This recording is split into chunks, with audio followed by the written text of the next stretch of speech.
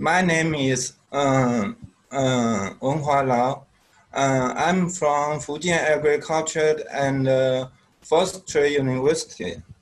And my topic is flower-like mechanism hydroxide cross nanosheets for controlling Cry1AC protein loss, evaluation of insecticidal activity, and biosecurity. My presentation will include these three parts. First, some background of my research, and second, the main work we have done. Third, some conclusion we have got. So now the background of my research.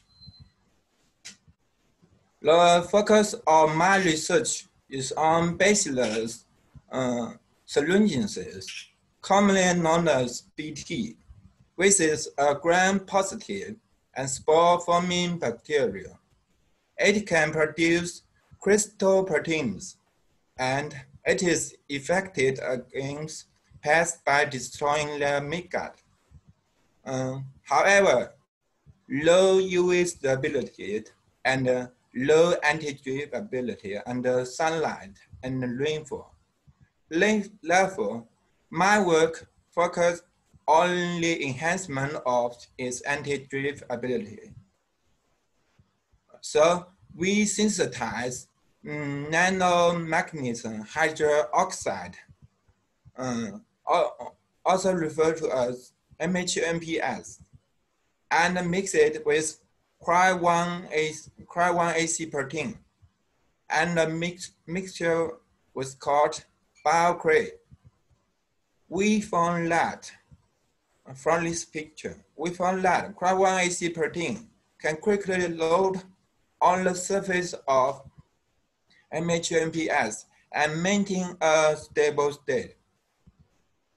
Then we use different methods to characterize this loading progress.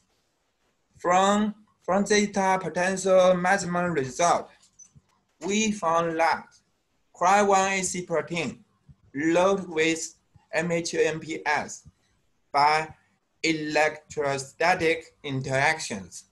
More importantly, from XRD result and FTIR result, we found that there was no obvious chemical reaction occurred between Cry1AC protein and MHMPS. And this is essential because the toxicity of Cry1AC protein will not be affected. After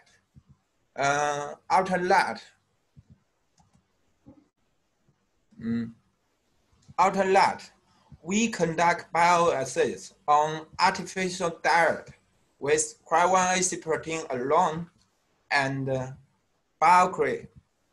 The results show that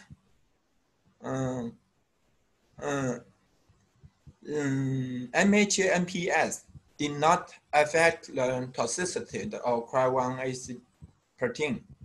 Then we sprayed BioCray and Cry1AC protein on the surface of cotton leaf.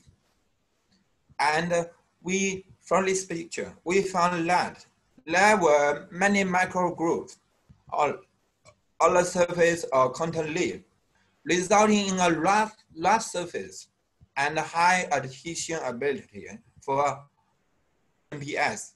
And as a result, the anti-drift ability of Cry1AC protein increased. Next, we perform the bioassays with treatment cotton leaf. After rainfall treatment, the larval mortality of BioCray treated leaf was significantly higher compared with other treatment. So I think you may be concerned about the biosafety of MHMPS. Me too, I am concerned.